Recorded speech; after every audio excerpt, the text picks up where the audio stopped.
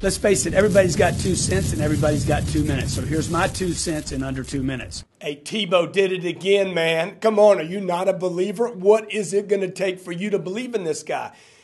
Do you have a problem with the guy coming from third string to play in the last 7 games, winning 6 of them? Is that what you have a problem with? Do you have a problem that he didn't perform the first 3 quarters of the game and then threw almost 200 yards in the last quarter? Huh? Look, the guy came from 10-0 with 2 minutes. The last 2 minutes of the game, he crunched, he punched, he set up his kicker. His kicker did 110 yards by himself. I think a 57 and a 59, 116 yards, something like that. If you're not following Denver, if you're not following Tebow, look, man, you got to follow this guy. You can hate him if you want. He's putting W's in the column where it counts. Somebody said to me, Grant, but what if a guy didn't perform for you the first 5 days and the 6th day he did well? Shit, I'd congratulate him, dude, and I'd fix him later. Look, let's give it to him. He is a rookie.